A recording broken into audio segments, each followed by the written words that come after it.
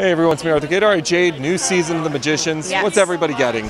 Oh my gosh, so much. Well, I mean, when we leave off in season 1, obviously most people are dead, and Katie's run off, and so it doesn't leave much there. But what happens is everybody comes back in this really interesting, different way, because all of our worlds have expanded, both in Fillory and New York, and in Breakbills as well. And so as far as Katie goes, you see her in a very dark place after having experienced and witnessed what she did with Julia, but also I think there's a lot of guilt and shame around that, and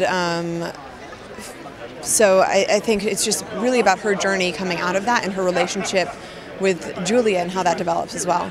So it's really, that's about as much as I can tell you right now. I like that. How much fun is it filming on this show? It seems like you guys must have a blast. We have the best time. It's just incredible. I mean, our writers, producers, cast, crew, you name it, they're all outstanding human beings and are at the top of their game. Just walking in, you never know what you're going to experience, and the worlds that they create, just like our throne room and Fillory and Breakbills, all of that. It's as if we're walking into that world, and so it's so much fun to play and create with them. It's just such a gift.